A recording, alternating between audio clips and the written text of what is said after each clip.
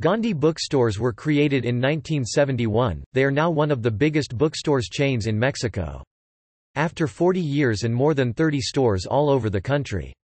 The public that comes to the libraries is mostly conformed by students, teachers, young adults, professionals, and everyone else that is interested by the culture and look for information or entertainment.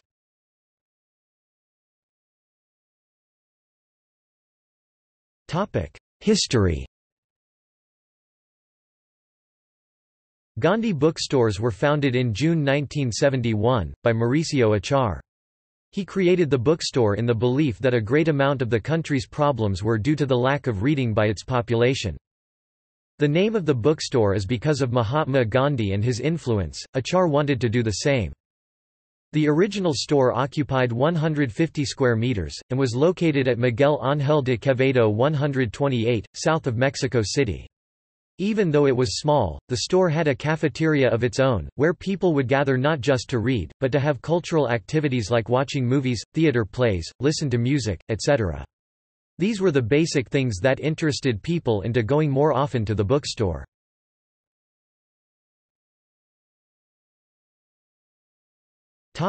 Stores. Today, there are 34 different Gandhi bookstores, 17 are located within Mexico City and 17 in other parts of the country. One store is located inside El Palacio de Hierro in the country's capital, and more exist in select Walmart supercenters.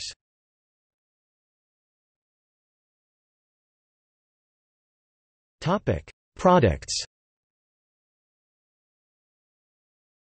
Books, CDs, DVDs, T-shirts, games for children.